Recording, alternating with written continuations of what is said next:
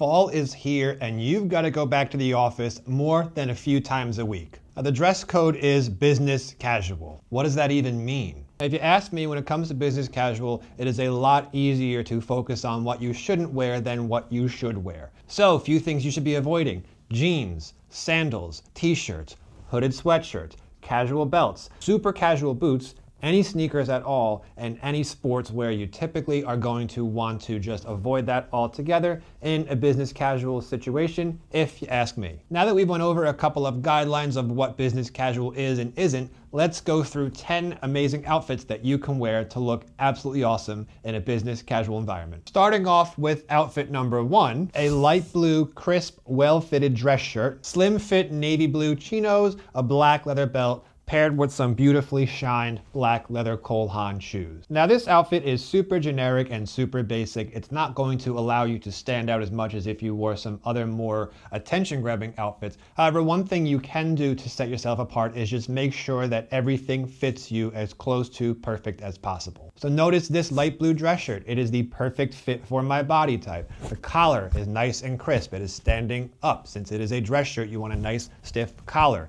The sleeves, there is a little bit of fabric, but overall not too much. I don't look like a pirate with those big baggy sleeves. There's a very minimal amount of extra fabric around the midsection of this shirt, meaning it's pretty impossible for it to start bunching up and going out here and looking like a muffin top on me. But since it is made out of a nice stretchy material, it fits very nicely through the chest and the shoulders, meaning that I can cross my arms, I can drive, and I don't feel the shirt binding at all. You can see how I went ahead and I buttoned the second button. Typically, I would leave it unbuttoned. Wanted to do that just to illustrate to you that even though this is a very slim fitting shirt, it is not pulling the buttons apart when I just stand straight. The pants, as you could see, very, very little amount of fabric through the thighs, but when we look down around the calf area from the knee down, it does open up a little bit. There's not a whole bunch of fabric around here. It is a nice, slim, but straight fit down through the leg. It doesn't look like bell bottoms. It also doesn't look like it is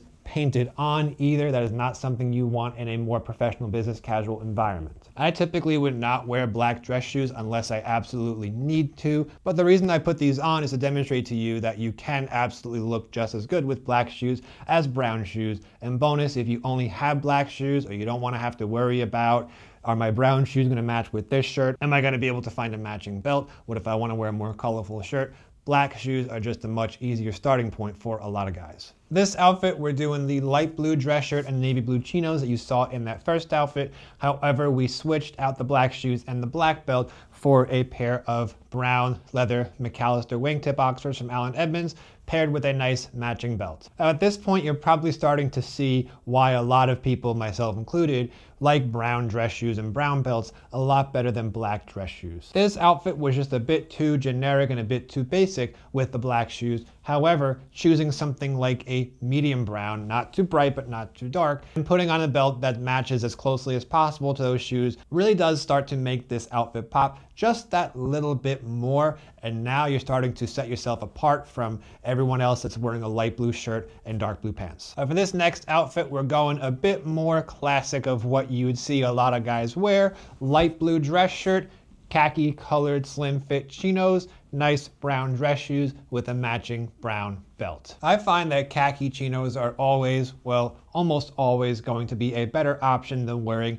navy blue chinos, since most of us are going to be wearing dark wash denim and the navy chinos are going to look very similar to that anyway. But you can see how the lighter colored khaki is actually brightening this outfit a lot more and just makes it look a little bit more, what's the word, flowy. It just matches a bit more. It blends easier. That's the word I was looking for. The khakis are also going to allow your brown shoes and your brown belt to pop a lot more. So as long as your belt matches your shoes and you choose something like a medium brown, not too bright, not too dark, you're actually going to start to stand apart from a lot of other guys out there. Since when it does come to men's fashion and style, mismatching your belt with your shoes is a rookie mistake and a lot of guys aren't paying attention to that. And now this outfit's also illustrating how those brighter shades of brown or tan, like the walnut Allen Edmonds strands, aren't going to be as versatile and won't work with an outfit like this, as well as something like a nice medium shade of brown. Now, when I had a pair of walnut strands, I always would opt away from wearing them with this specific outfit. Something about the light colored shirt, the light colored pants, and the light colored shoes just started to clash a bit more.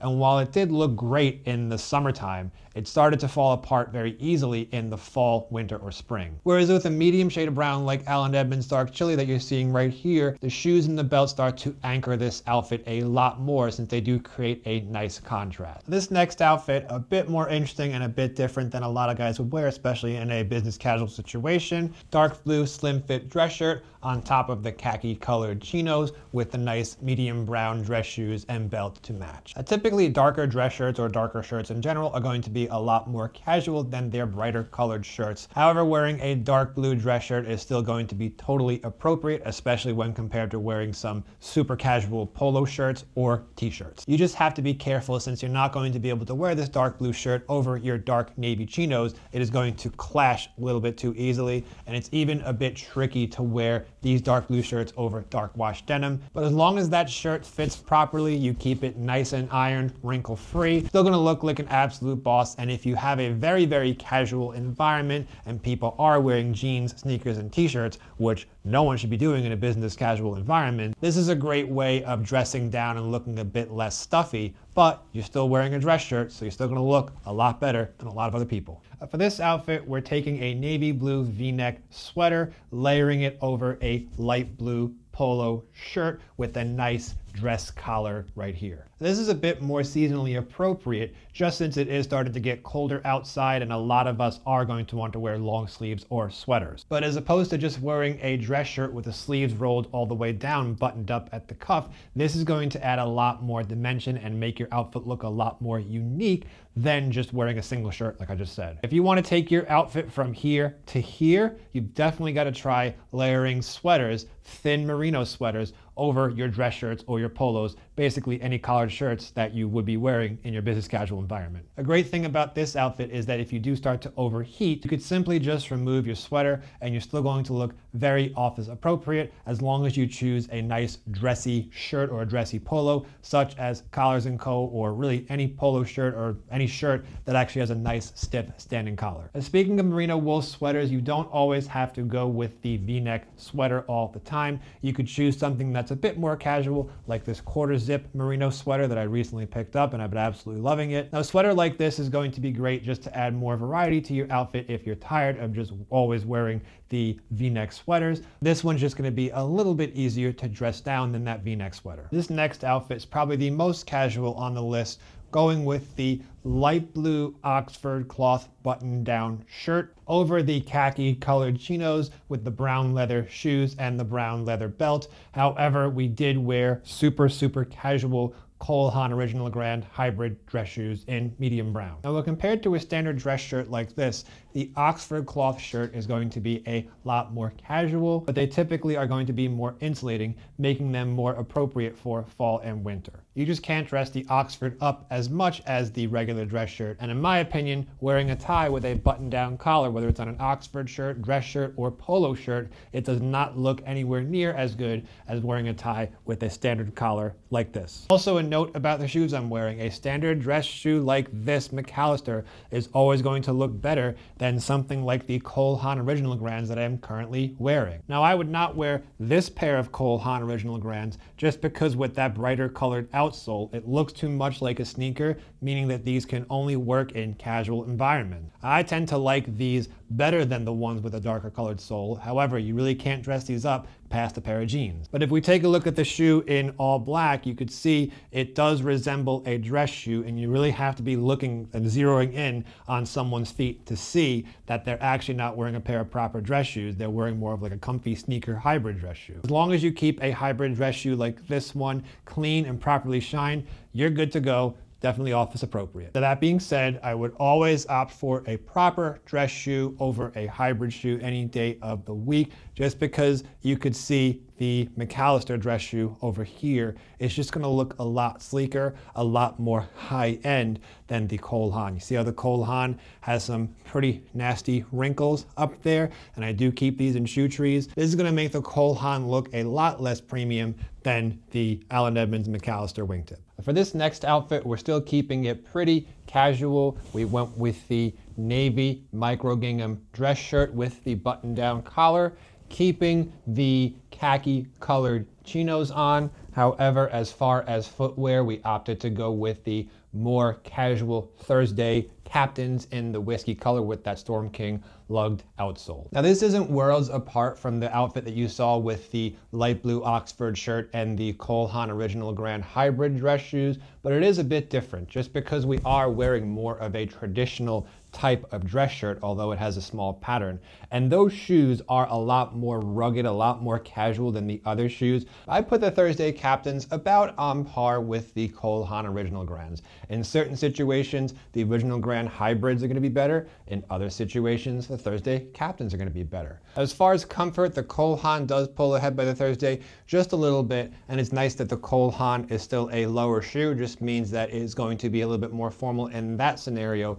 But looking at both of the shoes overall, the Thursday Captains, even with the lugged outsole, is going to be a bit more appropriate if you lean more towards the classic look of menswear, just because the Cole Haan has that sneaker outsole that is not classic, not timeless. A lot of people don't like this, and it's going to be really hard to pull these off with a suit, whereas these, you can pull them off with a suit. Yes, they are not as dressy, they are more rugged, but you've still got a nice sleek silhouette, and it's got that classic Goodyear welt with the stacked heel.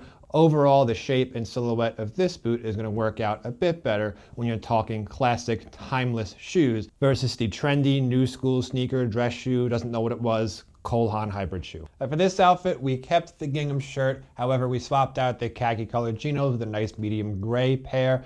And also, instead of those rugged Thursday Capto Captain boots, just swapped out to some nice Allen Edmonds Dalton wingtip dress boots. Now, the gray chinos are a nice option and a great alternative to your khaki colored chinos or your navy blue colored chinos. Now, the reason for that is, just like your khaki chinos, gray chinos can actually match beautifully with light blue and dark blue tops like navy sweaters, navy sport coats, or the navy dress shirt that you saw earlier in this video. Now, of course, you don't need gray chinos. You can just wear khaki chinos every time you wear a dark blue sweater, shirt, or sport coat on top, but the gray is going to be a nice option since it's going to look a little bit more formal and give off just a bit more of a different vibe than just wearing the khakis. Now, while navy chinos may be more formal than the gray chinos, it just gets a bit harder to match if you have a navy sport coat, navy sweater, or navy shirt up top, since it's going to clash a lot easier than wearing the gray. As you can see, throwing on a navy sport coat with this outfit is going to contrast beautifully with the gray chinos,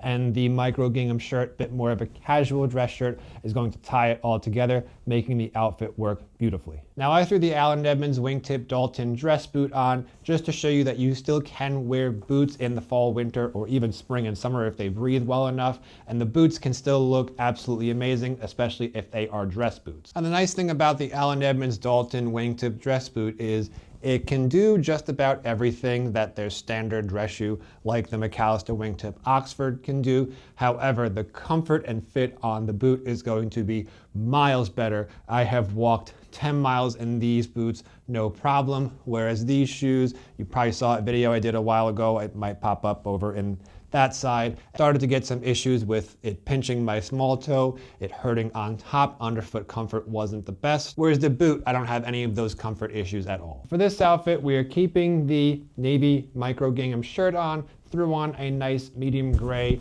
merino wool V-neck sweater, and went back to navy chinos with the same medium brown McAllister Wingtip Oxfords that you've seen throughout this video with the matching medium brown belt. Like I was saying before, the navy chinos can get pretty challenging in certain situations when you start to match them with different colors on top. For example, I really tend to enjoy wearing the navy blue sweaters more than the gray sweaters. However, I can't do it with the navy colored chinos because it's going to clash too easily. But the gray sweater is going to work just as well, and as a bonus, it is going to look really good over your dark wash denim. Now, another nice thing about wearing that gray sweater as opposed to that navy sweater is you can throw on a nice navy, this is a bit more of a bright navy, you can throw on a nice navy blue sport coat, and even with those navy chinos that are hard to match, you can start to create a nice monochromatic look, especially if your jacket and your pants do have a bit of contrast. Although right here, there's not as much of a contrast as if I was still wearing the gray pants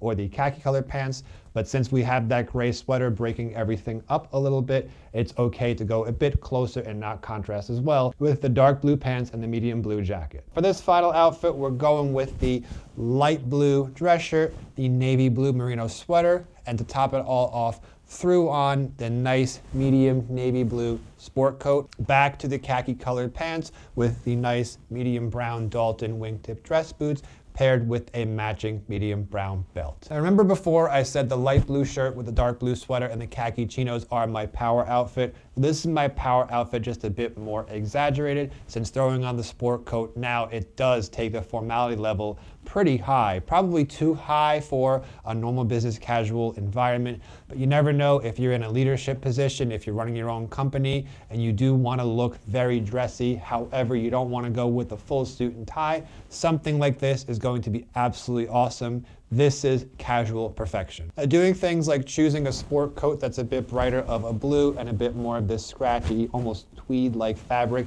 is going to be great for fall. Of course, layering that merino wool V-neck sweater underneath it is going to add to the casual nature of the outfit while still keeping it looking clean and crisp. You're also going to get some great contrast between the light blue, dark blue, and medium blue coat right there. And the wingtip dress boots are the perfect option since they're going to be super comfortable. You can dress them all the way up to a suit and all the way down to jeans. And now, of course, bonus with this outfit is you can actually take the sport coat off and you're still going to look very well put together with that navy blue sweater and the khaki colored chinos on the bottom. But one thing that I used to do a lot with the sport coat when I was going to the office all the time, I would actually wear the sport coat as outerwear and then just take it off when I got into the office. Now, wearing the sport coat as outerwear is a great way to dress it down. It's also nice if you are not used to wearing a sport coat but you want to wear one a lot more often. You can do things like pop the collar up there. You can just tuck the pocket square away or just nix the pocket square altogether.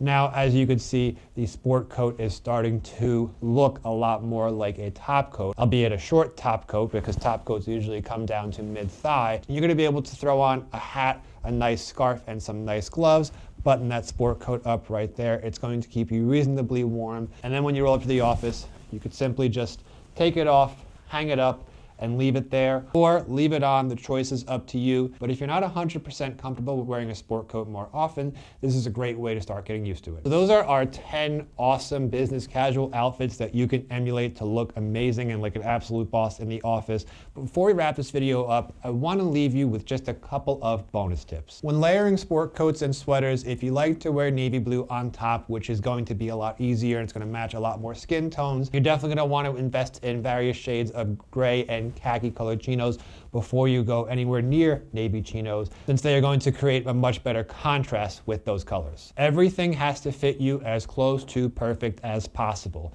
Pay attention to how something fits in the sleeves, how it fits in the shoulders and chest, and especially in the midsection. However, if a slim fit shirt fits you nice in the midsection, but it is way too tight up in the shoulders and chest area, whereas a regular fit is nicer up here, but a bit bigger in the midsection, definitely go with the more classic looser fit. You can do things like the military tuck and just tuck in the excess fabric around the back. That way it's still going to look as slim, but you're still going to be able to move without that shirt binding. Since if that slim fit shirt is too tight and binding around your shoulders and arms, it's going to get very uncomfortable very fast as you're in the office. As far as how your pants should fit, you don't want to go too skinny, but definitely don't go too big either. Something like a slim or slim straight fit is going to be great here. That way you have a nice taper down toward your shoe. You want to make sure you have plenty of room in the seat and the thigh area of the pants, or if you go with something that is a more stretchy fabric, you're not going to be uncomfortable, but it's still going to create a nice slim silhouette. Beware of wearing comfortable hybrid casual shoes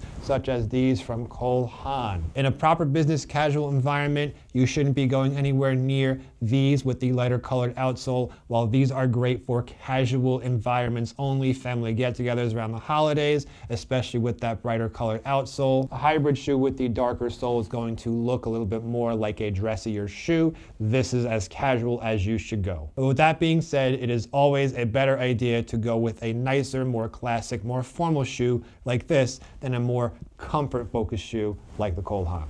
Make sure if you do wear sweaters, you do have a collared shirt under there. A lot of guys I've seen like to try to cheat and just wear a sweater over the rest of their outfit, but they nix the collared shirt, and now you're pretty much right back to that t-shirt look of no collar. And while this might be something that a lot of people can pull off, if you want to make sure you are one of the best dressed people in the office, you're definitely going to always want to make sure that you wear a collared shirt. And remember guys, no jeans, no t-shirts, no sneakers. You're going to look awesome and feel like an absolute boss. Thanks for watching.